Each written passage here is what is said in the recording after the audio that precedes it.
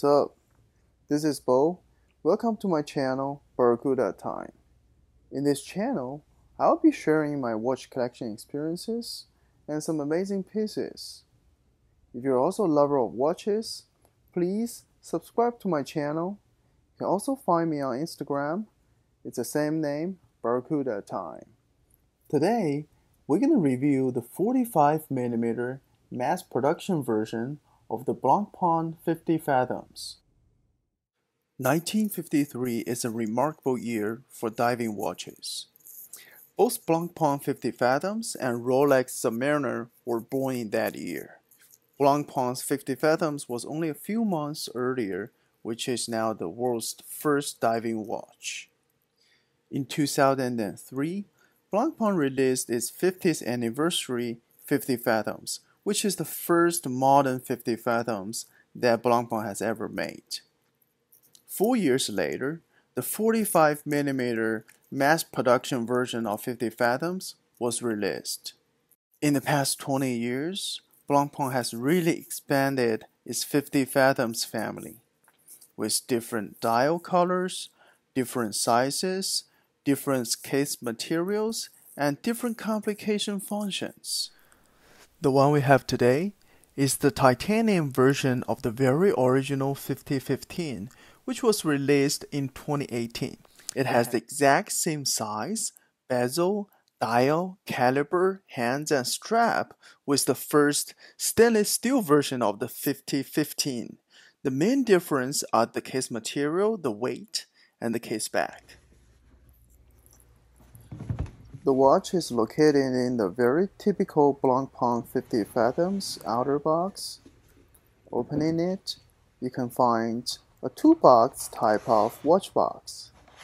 This is a standard package for 50 Fathom watches.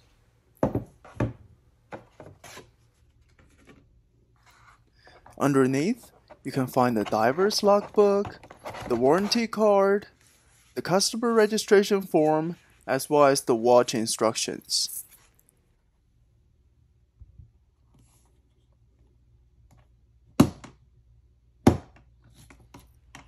Inside the watch box, there's a travel pouch.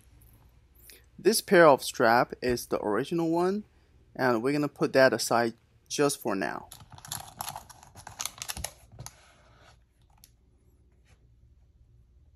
Here's the watch. It's 45mm in diameter and 15.4mm in thickness. The width between the horns are 23mm. The horns are being very small, so that the watch looks a lot smaller than 45mm. On the left, there's a Blancpain sign, and on the right, you can see the crown is much bigger than a lot of other watches. The case is made of titanium, whose density is only 60% of the same size of stainless steel.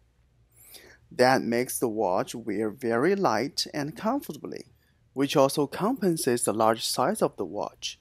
You actually don't feel like you're wearing such a big watch on your wrist.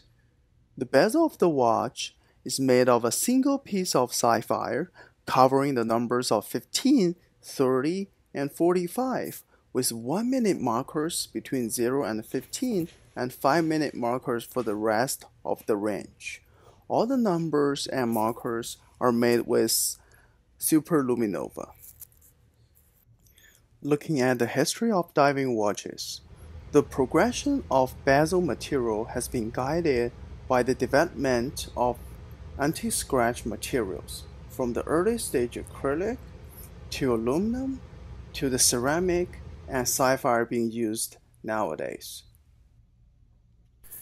Now, let's listen to the sound of rotating the bezel.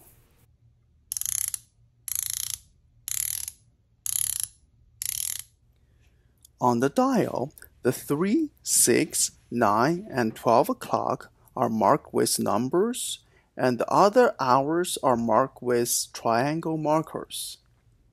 Above the center, there was a Blancpain logo, and below the center, it was 50 Fathoms words and 300 meters. There is a date window between 4 and 5 o'clock markers. Overall, The dial looks very clean and simple, extremely easy to read.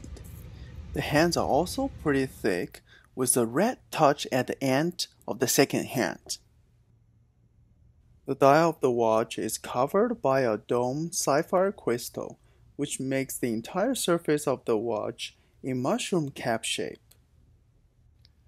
With many numbers and markers made with superluminova both on the dial and on the bezel, this watch looks really good in the dark.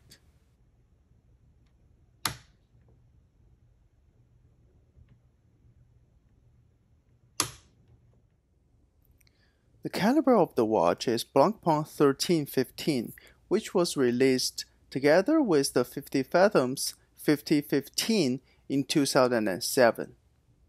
This caliber has 3 main spiral barrels and 120 hours of power reserve. It is famous for its accuracy and stability. Turning it around, the caliber and the 18-karat gold rotor could be easily seen through the sapphire crystal in the back. The 18-karat gold rotor covered by the black metal is a perfect representative of humble personality, which is also my favorite part of the watch. Straps of the watch are anchored by a pair of screws, which offers another layer of security. As you can see, now it's in summer, I am having a pair of rubber strap on the watch. And the original strap is kinda easy to get destroyed. And in the summer, after a long time of wearing, it gets some smell. So this is my least favorite part of the watch. Today, I'm wearing my Rolex GMT Pepsi with aluminum bezel. By the way, I'm going to have a review of this watch as well in the near future. If you are interested, please subscribe to my channel and you will receive notifications when I have that video available. Putting on the 5015, the first impression I have is its lightweight. It is even lighter than a lot of smaller watches. And the second impression I have is actually it doesn't look like a 45mm watch. It looks very smaller. It looks fine on my 6.5-inch wrist. Yes. It is still very bulky. So you can wear that perfectly when you're wearing casual, but it is impossible to fit that under the sleeve of a shirt. Overall, this 50 Fathom packed a lot of valuable history and details and offers a comfortable wearing experience. It is absolutely worth the price. However, if you're looking for one watch to fit for all, this piece may not be able to handle 2 formal situations. Compared with Rolex Submariner, this watch is much more readily available on the market and offers much more details. What do you think about this watch? Do you prefer this one or Rolex Submariner? Please leave your comments down below. If you like this video, please hit the like button and subscribe to my channel.